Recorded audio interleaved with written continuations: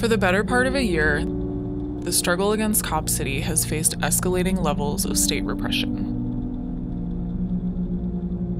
On January 18th, Tortuguita was executed in the Willani Forest by a state-sanctioned death squad.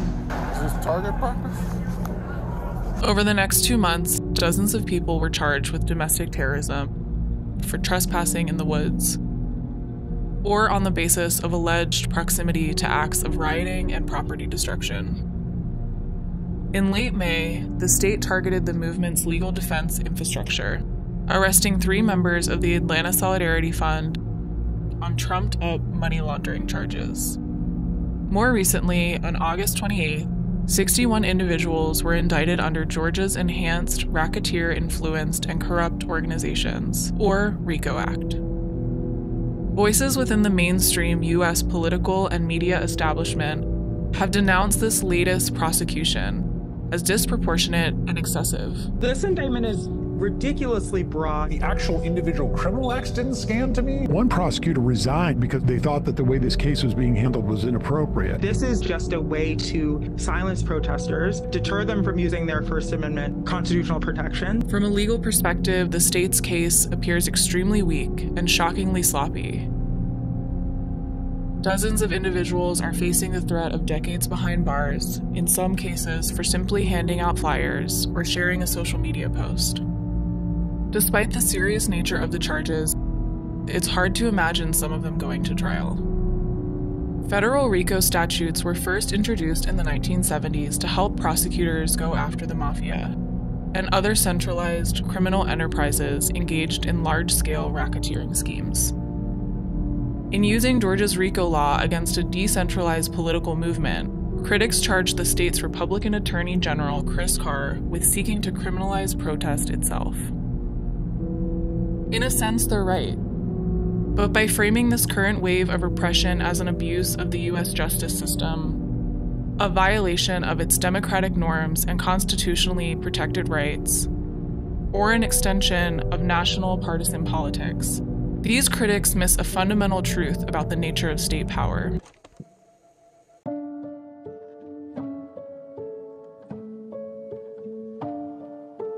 At its core, the state is an instrument of social war. Its actions aren't guided by lofty principles of justice, but by the logic of counterinsurgency. This is the lens through which the state views all conflict.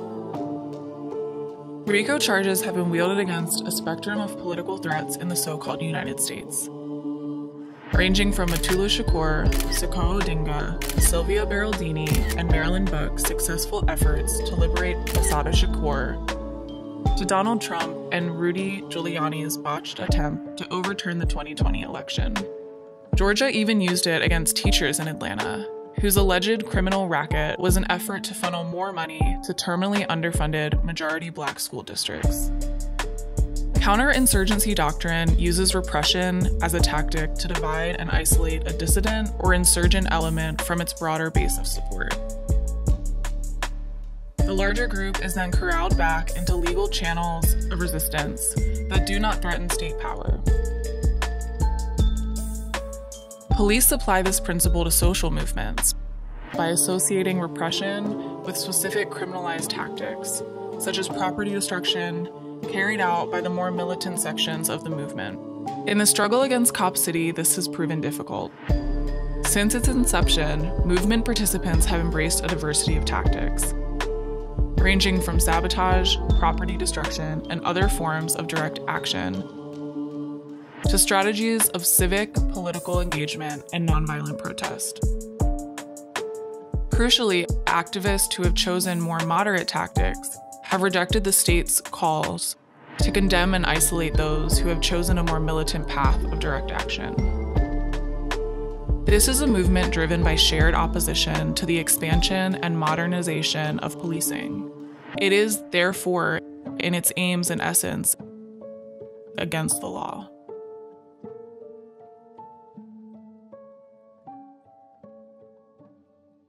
Unable to carve out and isolate a militant fringe or a more moderate element to recuperate, the state has sought to criminalize the Stop Cop City movement in its entirety. to cauterize the struggle by raising the stakes of solidarity and discouraging any future actions from being carried out under its banner. It is a testament to the strength of the Stop Cop City movement and its success in delegitimizing the state and corporate backers of the Atlanta Police Foundation that these charges appear so desperate and so brazenly political. It's also a testament to the bravery of the movement that its supporters remain so undeterred. The day after the RICO charges were handed down, 5 members of the faith-based coalition to Stop Cop City were arrested after chaining themselves to bulldozers at the construction site. Thousands more are expected to march to the site on November 13th as a part of a coordinated campaign dubbed Block Cop City. Recognizing the movement's decentralized nature as a strength, police, prosecutors, and local politicians have also attempted to divide it along racial and geographic lines by playing the outside agitator card wielded so effectively during the George Floyd rebellion. Groups of outside radicals and agitators. Here too, they have faced challenges. Like the Western Hemisphere Institute for Security Cooperation, located 100 miles away in Columbus, Georgia, and better known as the School of the Americas. The so-called Atlanta Public Safety Training Center is intended as a regional training facility. If built, it will be used to teach police forces from multiple U.S. cities and states how to more effectively kill people and put down revolts.